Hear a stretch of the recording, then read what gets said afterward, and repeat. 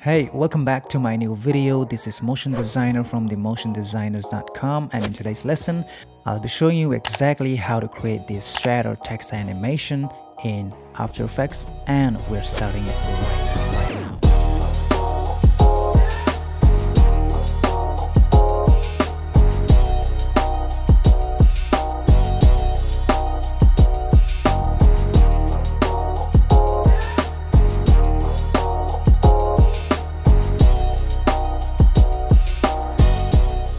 Alright, select the text tool and type in your text. Go to the align and align it to the center of the composition.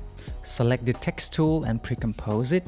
Control Shift and C on the keyboard and rename it to text and hit OK. Import the texture inside After Effects, drag and drop it and go inside the text composition by double clicking on it and drag and drop the texture inside the composition.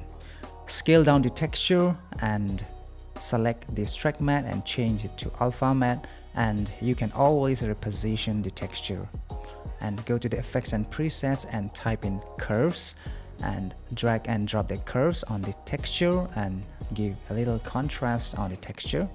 Alright, going back to the main composition here, we're going to animate the position of the text. Hit P on the keyboard to bring up the position, make this a 3D layer and go forward few frames, maybe here, set a keyframe, go back to the first and push it towards the camera and select all the keyframes, right click, keyframe assistant, easy ease, and go to the graph editor and tweak the graph to something like this, and make sure to turn on the motion blur for the layer and for the composition so that you have a motion blur.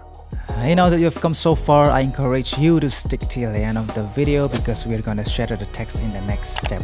Also, if you haven't subscribed to the channel already, I encourage you to subscribe to the channel and check out our website themotondesigners.com, where you can find project files and freebies, and you can also download the project file of this tutorial as well.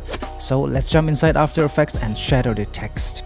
Alright, select the text layer, Ctrl D to duplicate, shut off the eye for the bottom layer, hit U on the keyboard to bring up the keyframes and delete these keyframes and move this layer maybe half a second.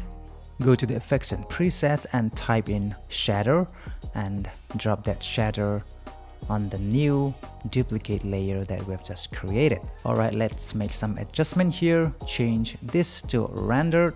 And you can see what's going on here. Go to shape 1 and change this to glass, and we don't want any depth, so set it to 0.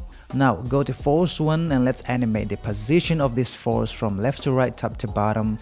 That depends from which direction you want to shadow your text. Alright, so for this instance, let's go from top to bottom, set a keyframe for the position and set this to here and go few frames forward and set this position to the bottom, so it comes from the top to bottom. Alright, what I'm gonna do next is increase this repetition so that we have more pieces. Alright, once you've increased the repetition, go to the depth and increase it to point maybe 30 and leave the settings like this for now. Alright, select the text layer, Ctrl D to duplicate it, shut off the eye for the bottom layer and grab the pen tool and draw a mask where you want to shadow the text. Alright, hit M on the keyboard to bring up the mask, select the mask, Ctrl C to copy and go to the bottom layer and paste it there by hitting Ctrl V. Go and collapse this mask and change from add to subtract and turn back the eye on and turn off the shadow for the bottom text layer.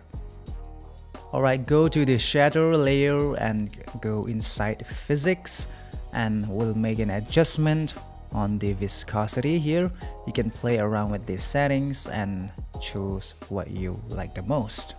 Alright, once you're happy with your viscosity settings, go and turn back on the first layer and trim the text layer here. Alright, once you have trimmed that, let's go and adjust this shadow and go to the force 1 and play with this depth. Maybe decrease the depth so that it comes from top to bottom like this. Alright, if you scrub the playhead and keep it at the point where these 3 layers joined here, and if I shut off the mask, you can see a line here. The solution to that is go to the first layer, collapse that, go to the mask and go to the expansion and change from 0 to 1, and that fixes that issue. Alright, that's all I have for this time, guys. I hope you like this video and make sure to check out these 2 videos as well. This has been Motion Designer and I will see you in my next video.